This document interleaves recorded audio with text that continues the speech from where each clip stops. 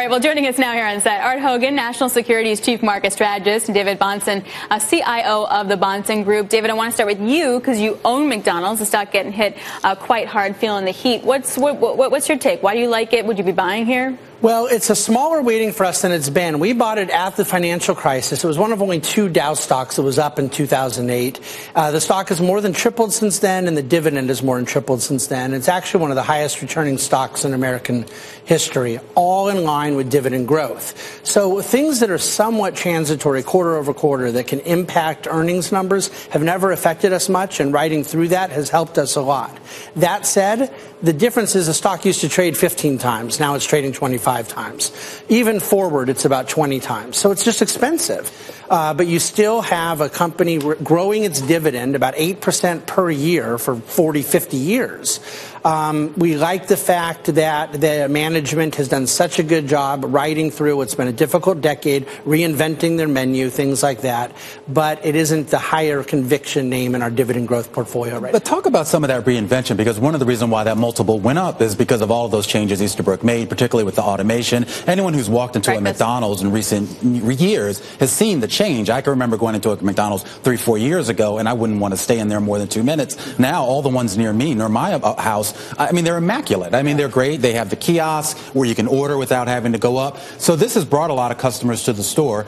That's, of course, has boosted the multiple. But then I'm not sure what the growth rate is needed to support a 25, 27 multiple. It's more on same store. They have to continue to get that organic growth. And then, of course, they continue to have great global expansion. Now, of course, Chipotle's had a huge year. But I remember 5 years ago, the idea was young people will never go to McDonald's again. And Chipotle's the newest, coolest thing. McDonald's went up 100%. Chipotle went down 70%. Now, Chipotle's on its way back. But my point is they cleaned up the stores. They also simply are not relying on an only millennial, hip, urban customer. They're very diversified in their customer base. But the financials tell the story. This is something we talk about a lot, including on this show before. The dividend is not the reason to buy it. The dividend is telling us the reason to buy it. It's that it is a well-run company with very disciplined financials, a lot of balance sheet strength. We bought it originally as a real estate play that sold cheeseburgers. Okay, it's now real estate, cheeseburgers, incredible organic growth. It's a global story. So there's a lot to like about McDonald's. I haven't, of course, got to dive into this quarter's numbers yet, other than headlines. Looks like it's going to open down a bit here today, but still an amazing story last couple of years. What about the delivery side of the equation? I mean, they sort of made that push, pulling in Uber Eats and some of the other delivery companies, and that seems to be kind of the big risk for a lot of these chains, is that you have other chains that have really full-on embraced the delivery model, like Burger King and others, and then McDonald's was a little bit late to that game. Yeah, but see, I think that McDonald's has held up their margins better by being late to it, and I do think the drive-through story is just different than a lot of the fast casual companies that are doing well with your food delivery services. So they seem to have a very good understanding of their customer, and they're meeting that need. To pivot off of that, you also own our Procter & Gamble, right? So how do you look at sort of where we are in that safety then rotation? Like, is safety still safe? Well, see, I really view this from a bottom-up standpoint, and that's what's been very interesting. That's why you and Romain get along so well. Yeah, I think that actually this earnings season is telling a little bit different of a story. I don't think it's saying this sector good, this sector bad. Within financials, J.P. Morgan, unbelievable results. Goldman Sachs, disappointing. Even on the more consumer or less cyclical names, just this morning, two names we own. McDonald's is down 3%. Procter & Gamble's up 5%. And Procter & Gamble is not a cheap stock either. It's a pricey consumer staple name that continues to perform. I've been waiting for this for a long time. QE's made it very difficult for bottom-up stock pickers to shine in a market that was rewarding all comers. But I really believe we're in a bottom-up stock picking market, and I think we're going to be here at least 10 months out. So then does that benefit the companies like Procter & Gamble and some of the staples, which were laggards for quite some time because a lot of folks wrote them off? You're seeing the pricing power that they have. Yeah. Is that what's you know what, bringing Procter & Gamble back? is up from middle of 2018, so it's not exactly a year, but like 15 months. Procter & Gamble's up like 80%. This is a company that was left for dead. It's been multiple expansions. It's been organic earnings growth. It's been a reorganization. And again, back to my theme, Procter & Gamble is one of the truly great dividend growers of all time. Okay. Devil's advocate. And this came up in Hasbro. We were making fun of it. But in the earnings release, what got to me was what they said about tariffs, that they basically said the threat and enactment of tariffs reduced revenues in the third quarter, increased expenses to deliver product to retail. Is this like the beginning of of what we expect. You're laughing. Why are you laughing? I'm laughing because my investment committee, I'm sorry, Art, I think he's going to chime in with something even smarter than what I'm going to say. I said at the beginning of earnings season, any company that underwhelmed was going to blame it on the trade war. Oh, please. Weather, no Brexit, matter what. And I believe the trade war is a huge tariffs. factor. I'm just saying Hasbro had a terrible execution quarter. So, of course, you have to talk currency, trade war, tariffs. But I don't think it's exactly the bottom-up factor in Hasbro's case. Yeah, and I think that this is going to be the quarter if you're going to hear trade war and tariffs and complex supply chains and disruption and uncertainty. This is the quarter you're going to hear it. But it's also the quarter where the tone on trade is inflecting better. So just think about how bad we were in the month of May when everything blew up in trade, and the entire month of August when every other day we were up or down 1% in the S&P 500.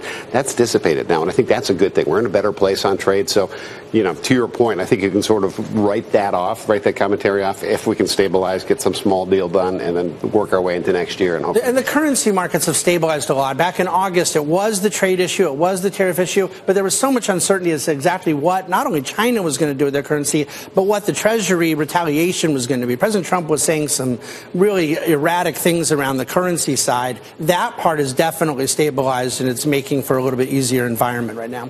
We've spent the entire year concerned about the U.S.-China trade war.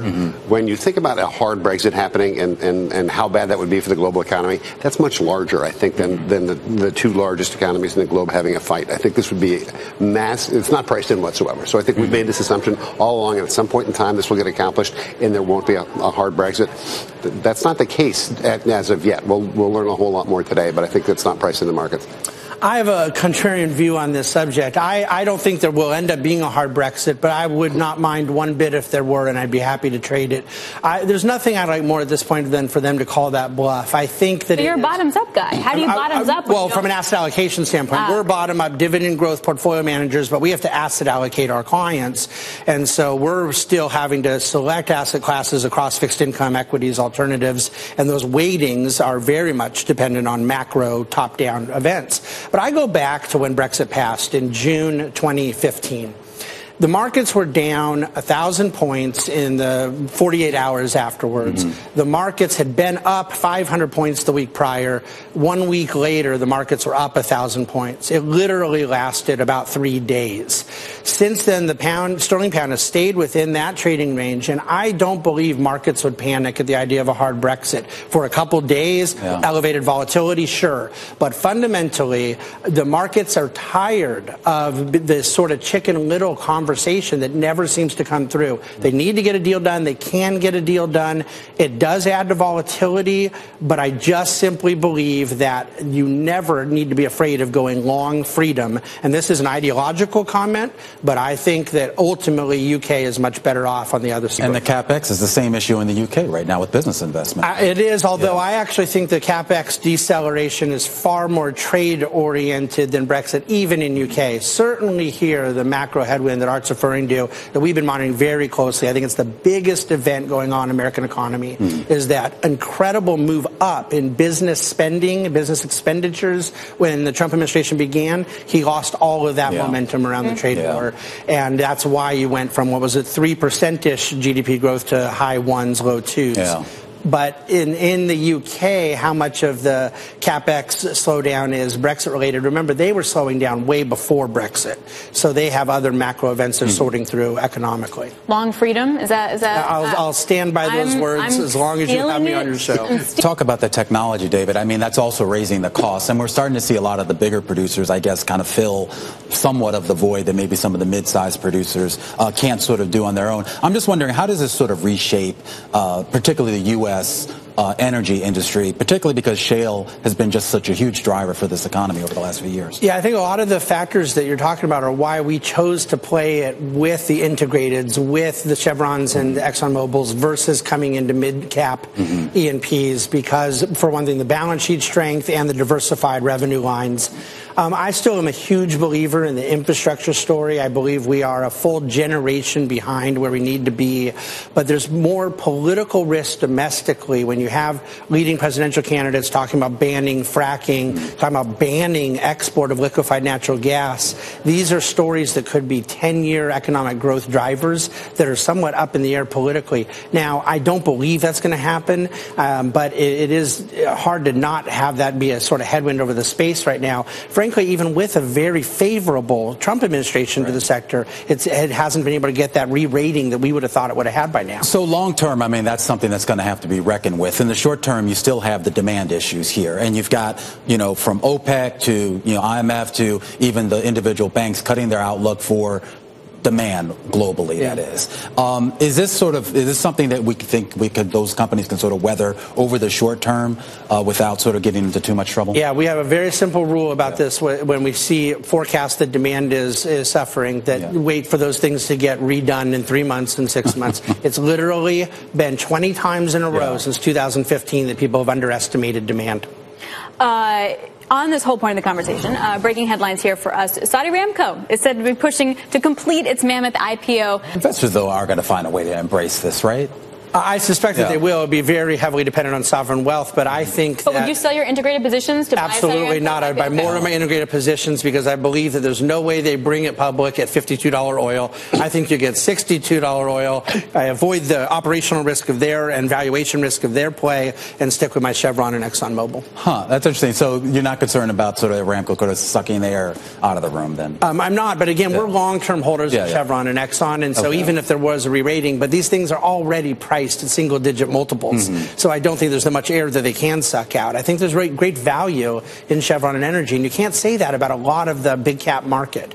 That's one sector that I think there's really good value. On the Bloomberg terminal this morning about how more tankers are headed toward China than at any time that we've seen in the last 2 or 3 years. I mean, there is still an appetite out there for crude, and obviously China's issues may be stockpiling, maybe ahead of some of the other issues going on in the Middle East. But the demand is there, and if we get resolution to some of these trade issues, doesn't the demand go back?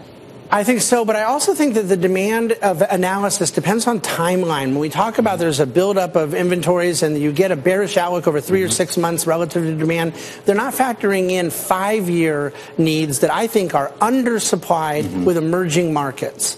So we talk always about China, but not nearly enough about the rest of the EM universe. I just have not read anything that struck me as intellectually credible that suggests that demand is not going to exceed expectation 5 years out. And that really needs to be the thought process because we don't have the energy infrastructure in the U.S. to meet that demand. We're the marginal producer on crude now. We need to get ready for that obligation and be prepared to export our liquids to the world. Really great conversation this morning, guys. Thanks a lot.